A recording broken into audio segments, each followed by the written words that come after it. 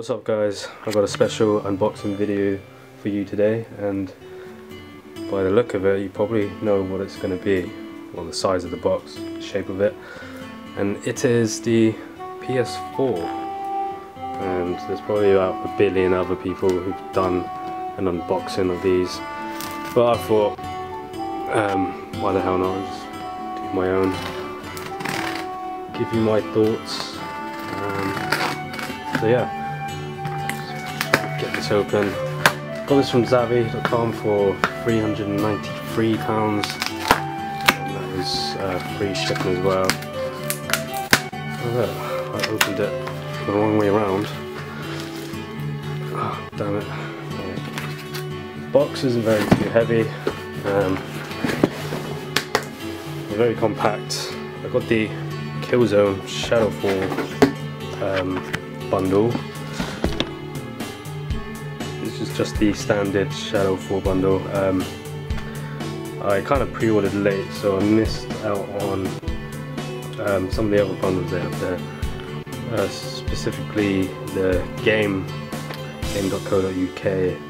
They was doing some great bundles, but I mean, I pre-ordered this like about just over a month ago, so I was very late into actually pre-ordering this, and there was a speculation that like people weren't going to get it on launch day. They was going to most likely get it, what was it, before Christmas, but luckily Zavvi was good enough to send out all those who pre-ordered at least a month beforehand to get it on launch. So I mean, Zavvi didn't really have many great deals, to be honest, compared to some other places.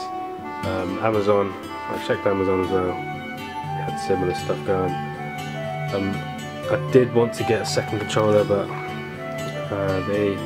the red one, I think, what was it called, the Magma Red, was out of stock on GameStop website, and they were selling the controllers for like £39 I think, or something like that, which is pretty cheap compared to most other places that are selling it for like $54.99. Why am I doing this anyway? Right, let's open the box. I'm just kind of blabbering on, and I'm gonna try to do this with one hand. Let's tip it upside down and do it. So I'm not sure how we get PlayStation Plus with it trial, but I'm not sure if it's the same as the US, because I've heard that the US get like a whole month off. Well, I think we EUers, we only get 14 days, which is a bummer. There it is. Okay, unboxing another box. I can smell it already. Voila! Here it is, wrapped in all its glory. And very simple way of storing it. No fuss, just get it straight out. It's not like the Xbox 360 box, where it's all complicated, and you know, once you take it out, it's basically impossible. I'm talking about that Xbox, the original Xbox, not the Slim. You had to unbox it, and there's just so much shit that just messes it up. When you try to put it back, it just doesn't happen because nothing fits for some odd reason. Oh, there it is. Okay, I've already got a fingerprint on the well, you can't even see it. Yeah, you can. There, on the glossy side of it.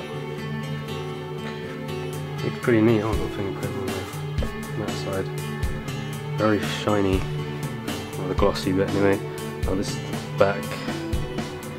Can't really see it because the lighting's not very good in here. It's hopefully going to fit perfectly right there where that speaker is. My center speaker for my surround. Right underneath, or right above my TV box, my Virgin TV box. Pretty much don't have any space at all to put that. I need to make some room. I mean, we got the original PlayStation, the Wii, the PS3, Dreamcast over there, Xbox, PVR, TV box, which is probably the same size as the Xbox One, maybe not as tall, but yeah, I mean, if I ever do get an Xbox One, God knows where I'm going to put that. Might have to get rid of something. Okay, so what we got in the box? Nothing much really. Here's the game, Shadowfall, which had mixed reviews of this game. Some people say it's good, some people say they didn't enjoy it. Not too sure why. I think, well, the US or North America, when they first played it, I think the network wasn't working or something. I don't know. So they couldn't play on multiplayer. So what is it? This is only one player. Obviously, you can go online, but no campaign co-op, which sucks because the old Killzone, I remember they had that.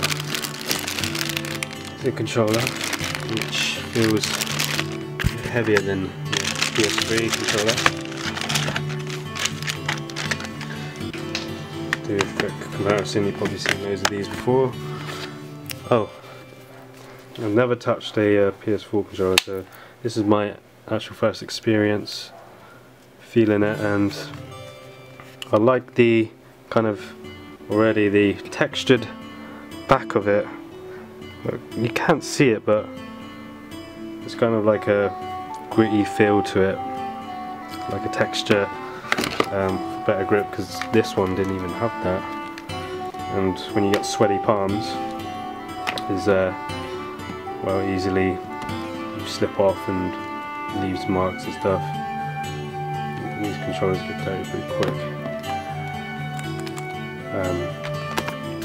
Okay, what else we got in there? Light bar, obviously, with the mini USB. Let's try to focus this. This touchpad, which I hope they implement this much more in the future. I'm not too sure how many games use this. I know Killzone uses this. I don't know if Knack uses this. But similar to the PS Vita, where you got the touchpad at the back, they didn't really support it that well, so I'm hoping that, you know, with the new PS4 games they start to use this. So I didn't even know you can even click it in. Yeah, it clicks in. I didn't even know that. What is this? The options, share button, got a microphone, PlayStation home, or yeah, dashboard. That's where your headset goes, and D-pad as well feels a lot better. Feels more feel more closer, or the actual buttons on the D-pad a little bit bigger. They feel more precise. I don't think you can. No, you can't change the back to replace the battery. I've heard like battery power doesn't last as long as the PS3 controller. Maybe because of, you know, how much stuff going on with the light bar, with it yeah, connected with the light bar. Obviously that needs more power. The improved 6-axis and the touchpad, the speaker as well. So obviously this controller is going to take much more power than the original. I'm not too sure how what kind of battery they use and how many. Oh right, it says here 800 mAh, which is not a great deal compared to these ones, I think. Oh no, this one's less. This one's 300 mAh. Yeah, which is a shame because you can't change the battery. Well, maybe you can. Maybe you can just pop it open and buy a new battery. I don't know. Okay, what else we got? Quick start manual. Don't really want to be looking at that. Power cable, which I Oh no, this is the HDMI. Power cable. Thank God we don't need to have a power brick. Because like back there is so many wires and too much to deal with. What is this?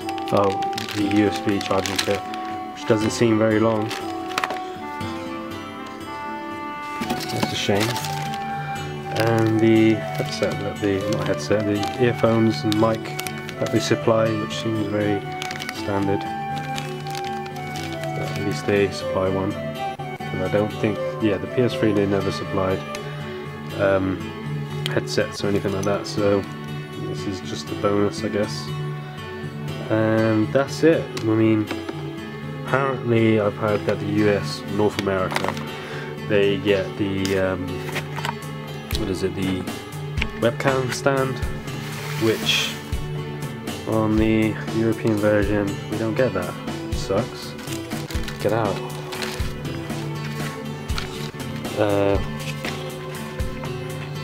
Yeah, I don't think it's in here.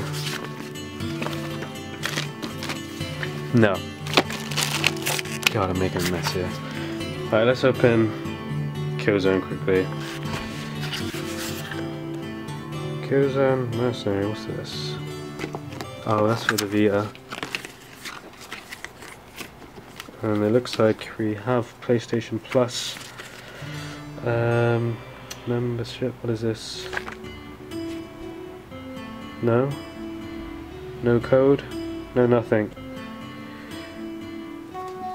That sucks. So, right off the bat, there's no PlayStation trial.